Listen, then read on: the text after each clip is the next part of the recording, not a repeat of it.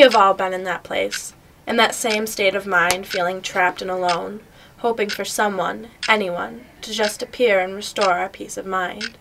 But for Allie Trevett, hope is lost. She is the last person on earth. There is no one. For exactly 16 hours a day, she sits by herself, listening to the clock. Even as she sleeps, she studies the clock. Tick-tock, tick-tock. It is the last piece of order in her world. The one last bit of hope. Maybe it is what keeps her sane, or maybe it is her sanity. But nonetheless, it is a clock. In fact, it is the last clock. Sometimes Allie wonders what will happen if it stops. Will her world stop? Will time stop? Not that time matters anyway, in a world in which you have no control. Or does it? Many times she has pondered the death of her clock, and almost stopped it herself, out of curiosity, but decided that it would be wrong to kill her only remaining friend. Allie remembers the days when clocks didn't matter, when her best friend was an actual person. Oh yes, Allie had lots of friends in those days. Allie misses those days. They would laugh, gossip, and just goof around like any group of teenagers would. It's too bad they're gone. Every last one of them. Tick-tock, tick-tock. 21 seconds. In 21 seconds, it will be 11 o'clock.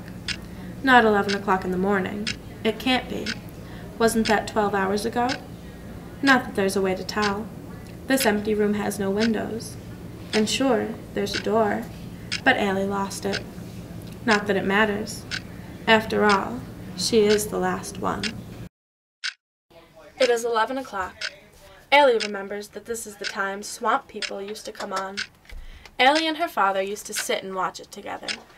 They would share popcorn and talk about their day during the commercials. It was fun for Allie. She misses her father. She misses everything about him. His laugh, his voice, his blonde hair. Or was it brown? Maybe red. No, he was definitely bald. Wasn't he? Well, he was definitely tall. Allie remembers having to look up at him every time they talked. What would he say now? Allie, stop staring at a clock. Go and live your life. But I'm alone. Alone. The word itself makes Allie feel cold. Cold and tired. Tired and sad. Sad and lost. Live your life. Stop staring at a clock. Ha! He doesn't understand. He wouldn't understand. No one would.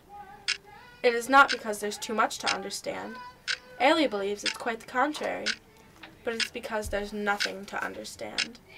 Understanding nothing is nearly impossible for the average person to understand. And that's where her father falls. Average. Allie is not average. At least, not anymore. Silence. Every day there is dead silence. It is only every second that a sound is made. Between those mere ticks and tocks is nothing. It is during these long pauses that Allie wonders if she will ever hear a sound again. If the clock doesn't tick, who's to say that sound even exists? Allie knows that if she yells, no one will hear it.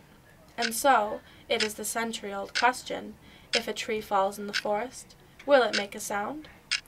Allie doesn't think so. She feels that without her clock's ticking, it will no longer be alive. It will simply blend into her world's nothingness, and so will she. Not that it matters. She is the last one.